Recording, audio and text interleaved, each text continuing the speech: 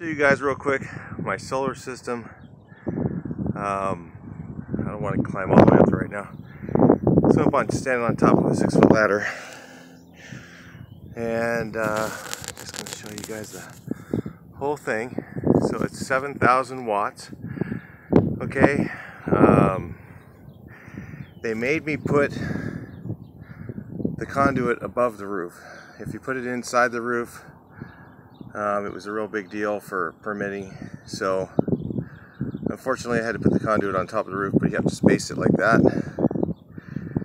And then it goes down here. So a total of 7,000 watts. Pretty much I don't have much of an electric bill. For some reason, December and January, there's not much sun. Half these panels don't get hit because if I put them on the back side of the roof, I get less sun in the summer.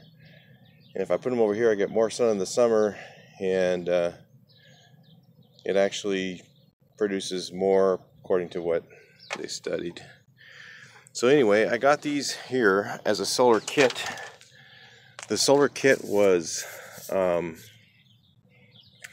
with everything. This is a full microinverter system. So if you're going to get looking at doing your own, definitely spend the extra money, get the microinverters, because when you don't have sun, like right now, I don't have sun.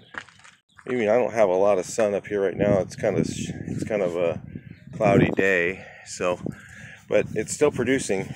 I'll show you the meter in a minute. It's definitely producing right now more than I use.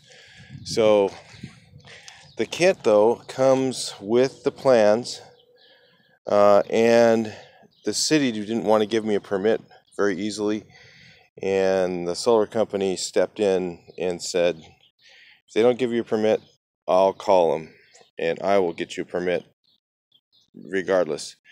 So if you're in a city that's difficult, definitely look up Go Green Solar and get your system from them, because they really were very, very helpful. So what came in the kit real quick was the panels, the hold down stuff, everything that you need for engineering requirements, all the stuff, every nut and bolt, all these things here are all engineered. Everything, it's all engineered for, wind, for weather, these are all stainless. It has to have, all this stuff has to be engineered. You cannot make this yourself. So the kit is all-inclusive for everything, except for everything past this cable that comes in. This cable that comes in is included, like all the cables underneath that you can't see, they're all included. But where you go into your box, you tie in your box, the conduit, the ground wire. I could have put it actually inside, the inspector said, but it said free and air ground, so I just went with what the plan says, because I don't want to argue with inspectors. So of course he signed it right off first time. And the cool thing about microinverter systems is the best part about them is if there's a problem, it immediately shuts off. So like, for instance, there has to be 220 volts, two 110 legs going into your microinverters for them to put out voltage, and it has like a 3-minute delay or something like that. So you connect it up, turn on all your breakers, and it won't put out any power until about 3 minutes after that. It senses. So that's for safety, so that when you have a power outage and the guys are up there working on the power poles, everything shuts off. Plus everything inside here is just 2 legs of 110, versus if you have non-microinverters, you could have 300 to 600 volts going through that. Then you have to have labeling all the way along here showing that you have high voltage. So if you want to go through all that pain in the ass and you want your system to put out less, get the cheaper ones. No, spend the money, get the microinverter ones. And let me show you a little bit more about this, how it's hooked up to the wall. It's actually very simple. So you see here my wires come down the wall, inside conduit, over to my power boxes, and these are all required and not included with your kit. So not a big deal. You buy one of these boxes, you bend your own conduit. That part you can hire an electrician for. The rest of it anybody could do. It's so easy. It's just all plug it in. Everything just plugs together. It's very, very easy. So, and then you have to run the ground. So you could have an electrician do the rest from there to here if you're worried about it. If not, you know, you can do all this yourself.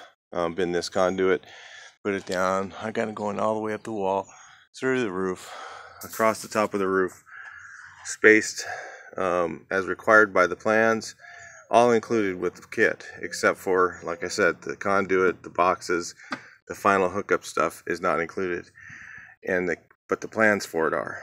And then it has the part number on each piece, so you can go and get it yourself. It's really not very hard to do. So anyway, they require me to put in two 20-amp breakers. All these labels were included with the kit and where to put them. And in fact, I didn't put them up until the inspector came, because I'm like, where do you want these? And he said, well, put this one here, this one here, this one here, because it didn't quite match exactly what they had on their plans, on the requirements. So the wording was slightly different, but he goes, no, those are fine. I just need this one here, this one here, and this one here. So that was pretty easy.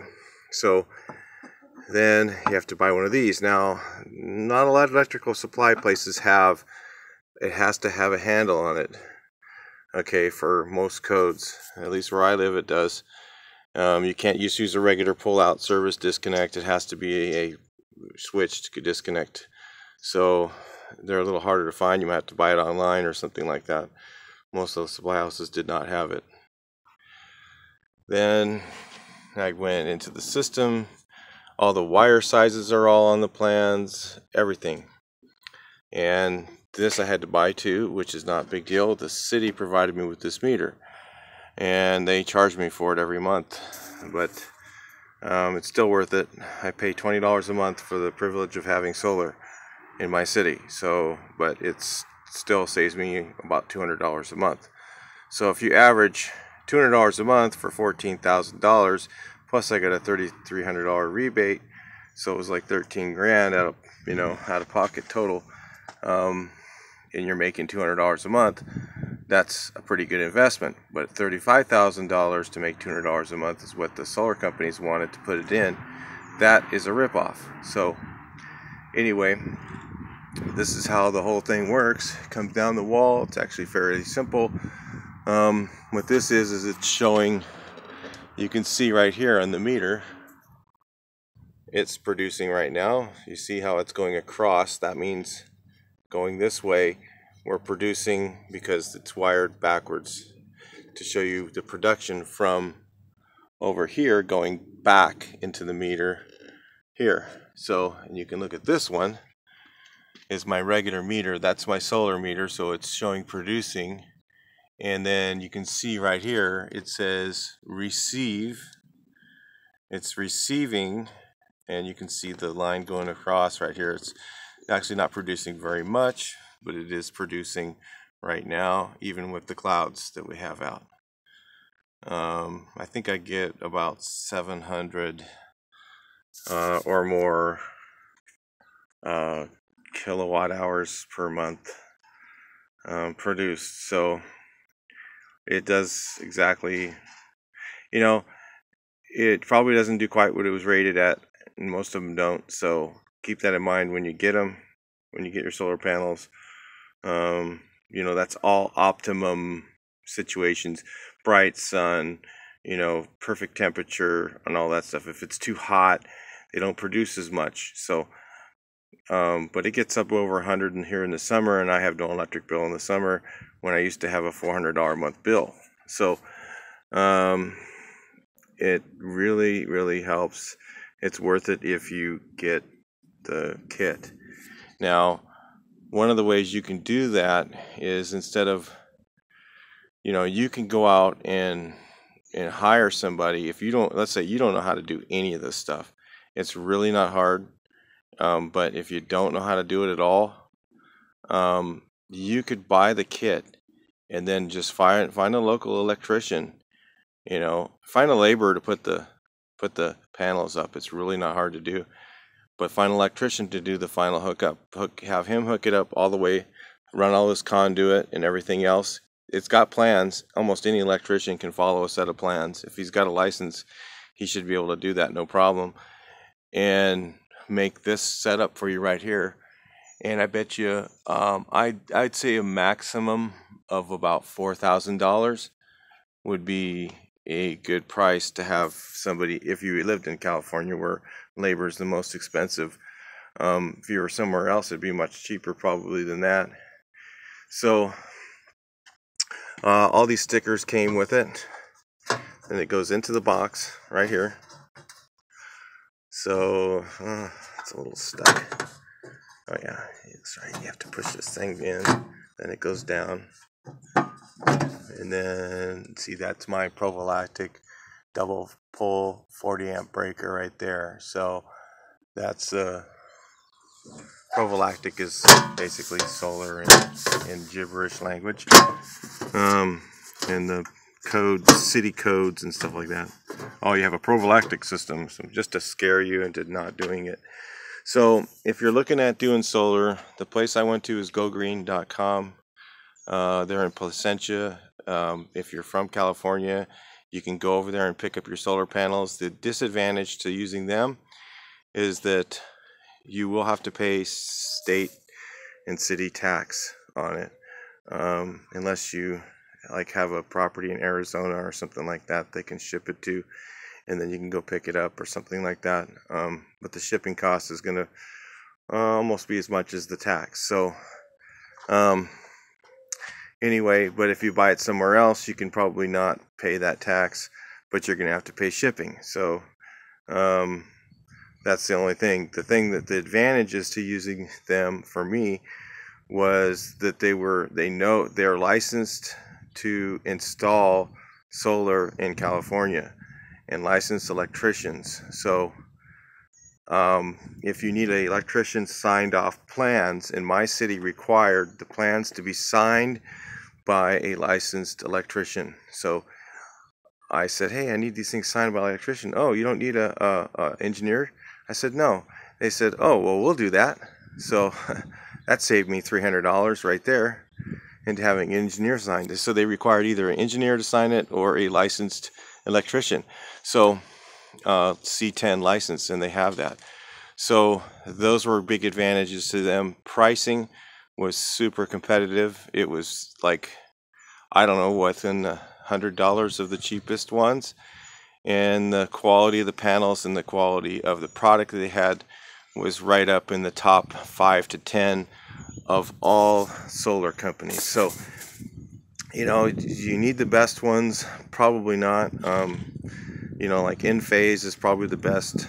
Microinverters, they have Enphase, but they charge a little bit more for them. But they had another one, and I can't remember the name of it offhand, and that brand does 2 panels instead of 1, so you need less inverters, and it was about, I don't know, $1,000 less than Enphase. So it ended up working out really good. The system produces at least what we expected, and I would highly recommend doing it, because why not?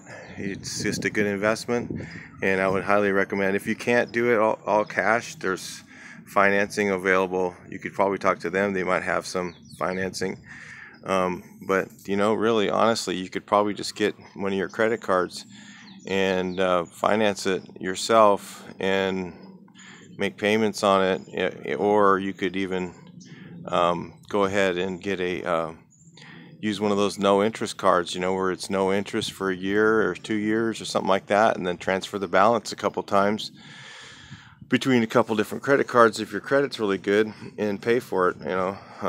So I'm just giving you guys a bunch of ideas that you can use. So let's say there was no interest for a year and you had $200 a month electric bill you saved.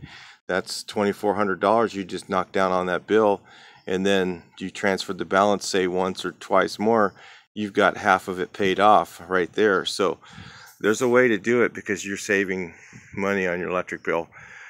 You probably won't save money on December and January, depending on how your system is. My system is, my roof gables are west east facing. So if your roof is tilted south facing, you're going to produce more.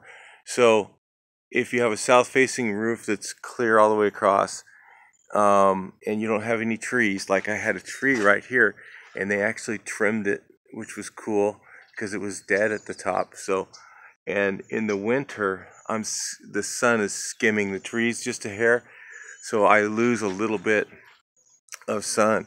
So keep that in mind. Get up on your roof, scope it out, and just go ahead and just do it. If you have any questions, give me a holler on comments, and I definitely will answer you, because I'd like to see a lot more people do it. Because, you know, why not use the sun? It's the cheapest thing there is.